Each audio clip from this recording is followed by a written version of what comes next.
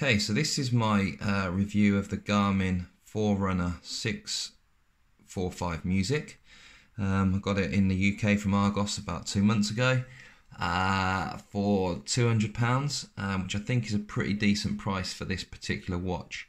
So today, shortly, as soon as I finish recording this video, I'm going to take it back to Argos and try and get a refund. I do not like this watch at all, and I'm going to explain why. So first of all, this is the stuff in the box, right? Not very much. You get the cable, clips onto the side, which is kind of a strange way to do it. You get some packaging and you know, some leaflets and whatnot in there. The instruction manual is not particularly useful, and it is onto the website mainly for details and onto the internet to work out what you actually need to do. The Garmin website itself is okay, but again, not brilliant. But the watch itself, which is the main thing. So how does it function as a watch? How does it function as a music player? So the reason why I'm taking this back is because the main issue I have with it is its inability to quickly and consistently get a GPS signal. Now, to start the watch, you have to, it's not a touchscreen watch, which is the first thing to remember, okay, which is a bit surprising on a £200 watch, but I guess they say, you know, no touchscreen is more energy efficient, blah, blah, blah. So this is not going to work because I'm inside, but when you go outside, you're faced with this GPS red, and then it takes anywhere between 1 minute and half an hour to find the signal. Now, there are settings you can mess around with to get it to lock onto the different GPSs. You also, if you go, what a lot of people recommend is to go here and to use the sync. I've actually reset it so it's no Wi-Fi network at the moment, but you can go into here and resync to the Wi-Fi, and I think it downloads information about the GPS signal. That's all great. The problem or the issue I have with that is that I don't want to be messing around doing all of that business in the first place. The second issue is, even if you sync it up and everything, it does work quicker, so you're not waiting 10-15 minutes for it to find a GPS signal, but it's still a couple of minutes or a minute or something, which is just, honestly, it's just too long. And why, you know, it's ridiculous. Why should I have to do it? It's crazy. So it's frustrating, and also I've missed a couple of runs because I thought it had synced and it hadn't, and it just, the process is a bit messy, and it's another thing to worry about and make sure you get right. So if you're like me and you're not that sort of a person where you want to be very precise and messing around with all these types of settings, you just want it to work, this is definitely not the watch for you. A couple of other observations about the watch in general. It's very small.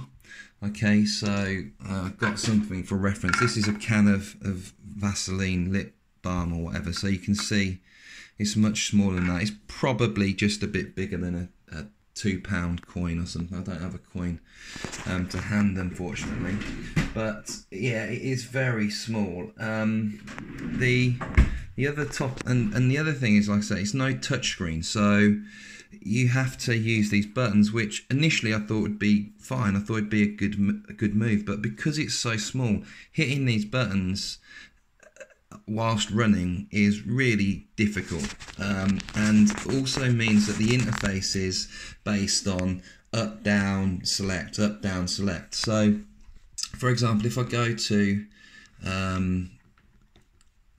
it's even harder with one hand, music. So you can hold this button down, it will take you to the music section. Okay, press play. Now this, okay, it's not going to work because it's just been reset, but okay, look, I've got to go down, I've got to go down, then I've got to press another button to select it. Whilst you're running, it's just not a great experience. The other challenge, of course, if I just pop this on my wrist, bear with me a second. So now this is on my wrist, right? So whilst I've got big hands, and hitting these buttons, particularly the ones on the bottom side, particularly the ones on the left hand side, is pretty much impossible. So let me try and prop up the camera and and see if I can demonstrate that. So here's the watch or whatever, and this button here is okay. You can hit that, right, as you're running along. You can get it with this finger. How do you get this one for up and down? You've got to come with your thumb. You know, my thumb pretty much covers both of those buttons there. I don't know if you can see that. I can't even see the screen, but my thumb pretty much covers both of those buttons. So, you know, you're running along, you're bouncing along. You've got to precisely hit these buttons, which are, you know, 6 mil wide. So you're hitting these, boys. And then you've got to hit it 5 times to go through the menu. Then you've got to press the right button to select it. It's just a difficult UI to navigate, and it's a difficult UI to use. So for me, this is a miss. The music player is, you know, it's fine. It works, but I mean, it's not brilliant. The software that Garmin ship is pretty rubbish in my opinion. Your mileage may vary. You may like it more. I didn't really like it. I'll probably throw some video up on that as well, comparing it to the Huawei, which this is the watch I was using previously, and this is the watch I replaced, the Huawei. Main reason was it doesn't work with Strava, and it doesn't have music playback. Okay, it's an older watch. This watch I much prefer. So for me, you can see the size difference if I pop this on my wrist side by side. The other difference, the design, look at the difference in the buttons. The buttons here stick out. They're much easier to hit than this thing, which is much more low profile. It's also a touch screen. I mean, it's a different watch to be fair, but I much prefer it. I personally find it much easier. I prefer the UI. The UI is much clearer and simpler. The Garmin is difficult to see exactly what's on it. The screen on this is much brighter. The screen on this is dim and somewhat difficult to see in daylight. Not a huge issue again, but I mean, just another thing. So yeah, I need to find another watch. This one, the Garmin music player, nah, not so great to be honest. But I suppose if you've got small wrists and you like jumping through menus and small fingers, then it could be for you.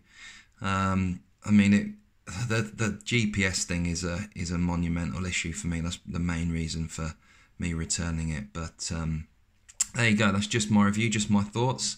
Let me know in the comments below if you agree, disagree. If you've got any questions specifically about it, I'll try and help out. All right, cheers.